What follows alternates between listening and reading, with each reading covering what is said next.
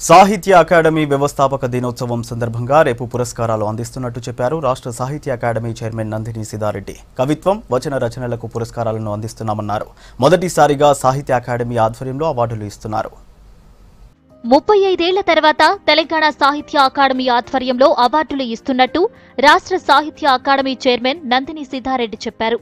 మే 2న సాహిత్య అకాడమీ వ్యవస్థాపక దినోత్సవం సందర్భంగా కవిత్వం, వచన రచనలకు పురస్కారాలు ఇస్తున్నామన్నారు.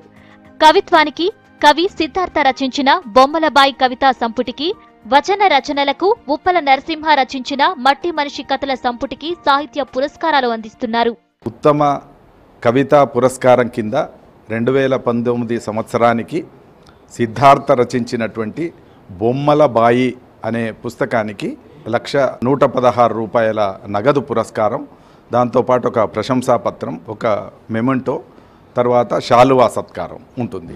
ఉత్తమ వచన రచన పురస్కారం కింద 2019 సంవత్సరానికి ఉప్పల నరసింహం రచించినటువంటి మట్టి మనిషి అనే కథల సంపుటికి 1,116 రూపాయలు నగదు, ఈ శాలువా పురస్కారం కూడా ఇవ్వడం జరుగుతుంది. తెలంగాణ వచ్చిన తర్వాత కవులు, రచయితలకు గుర్తింపు లభిస్తుందన్నారు ప్రముఖ కవి సిద్ధార్థ. సాహిత్య అకాడమీ అవార్డు రావడం సంతోషంగా ఉందన్నారు. తెలంగాణ జీవన విధానం, గొప్పతనం తెలిసేలా రచించిన బొమ్మలబాయి కవితా సంపుటికి పురస్కారాన్ని ప్రకటించిన సాహిత్య అకాడమీకి కృతజ్ఞతలు చెప్పారు.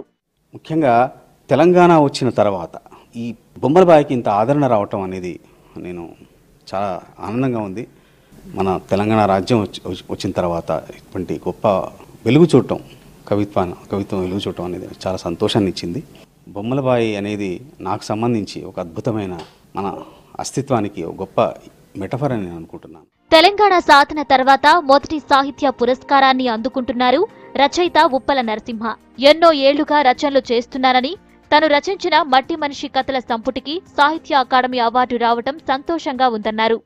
సామెతలు, వ్యక్తీకరణ, లయబద్ధత, జానపద సాహిత్యంలోని కొన్ని పదాలు, అద్భుతమైన వ్యక్తీకరణలు, ఇవన్నీ కూడా అందులో అలవోకగా కనిపిస్తాయి. అందులో తెలంగాణ సాహిత్య అకాడమీ వాళ్ళు గుర్తించారు, సంతోషం.